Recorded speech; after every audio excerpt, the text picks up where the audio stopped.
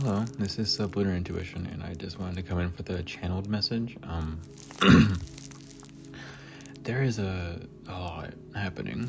The first thing I'd like to start off and say is we're getting ever so closer to 2024, which is the year of unity. A lot of people are awakening, especially during this time, right before the season of harvest, which is very nice, is very good. But before the harvest, things must leave. It is a harvest because it's bountiful, and it is a lot. That meaning that there are too many energies around collective that sadly need to be cut off. It's bad. I stutter to say it because I don't like to think about it. But at the same time, me not thinking about it prevents the message from coming out, so let me do my job. Death. That death has been picking up. It is an energy that I've been feeling for a while. And it's not me. It is, in general, the energy of death is arriving to Earth, and karma is coming. A lot of people did a lot of death spells and death magic on collective, on the 144,000 of us, because we are the ones that awaken Earth. We are the ones that bring Earth to whole. And I'm realizing this is my 13th recording on my phone, which again signifies death. Or not only death and tarot, but also equals 4, which is for balance. It's also a number for rejuvenating, being able to accept and receive more by letting go of the unwanted and unneeded. Think of it as more of a rebirth, but permanent endings are possible. If you know, do not just force this message on you if it doesn't apply. This is very specific for very specific people. But my left ear is ringing hard, so just be ready. Be ready for it's like 48 hours. I hear tomorrow, I hear 24, 48, and then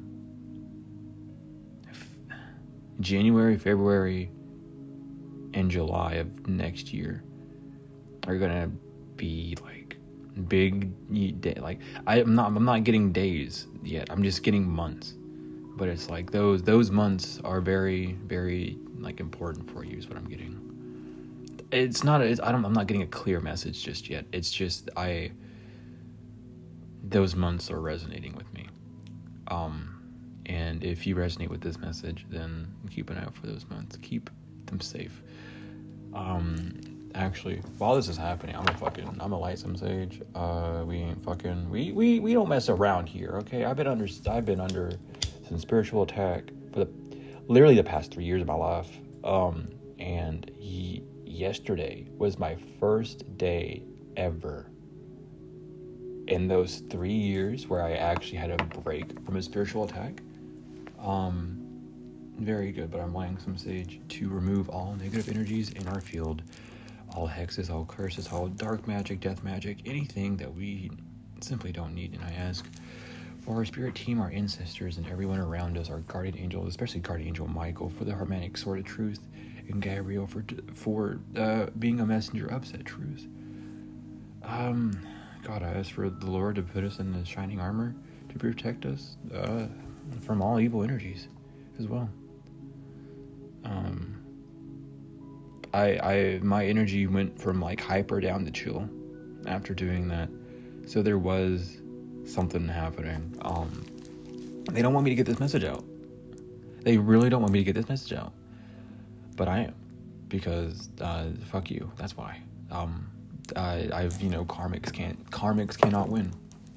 Karmics cannot win. Not today. That was me doing my tarot. I will be doing a tarot reading today. I actually have 2 decks that I like pre-shuffled and everything. Well, not 2 decks, but like 2 piles. One's collective energy, one's not. Like it's crazy. I've needed time to myself to recuperate all my energy, all my things back. I'm growing just as you all are. So please be patient with my videos in my channel. We all go through different things at different timelines.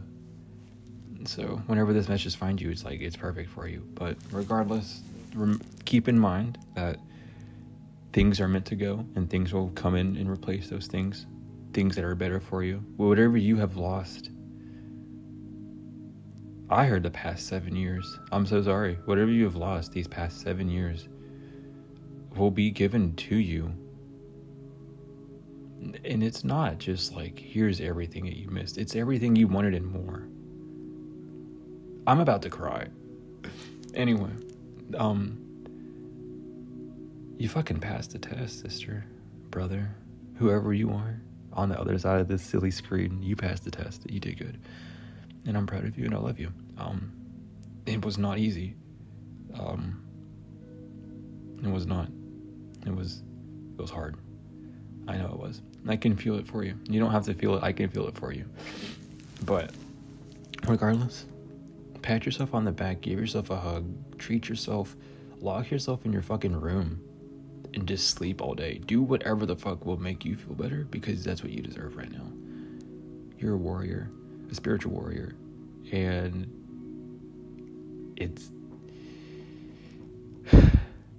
it's rewarding when it comes. Stay strong. You got this. You're on the right path. I know you are. Take care. I love you. You are safe. You are protected. And you are always loved.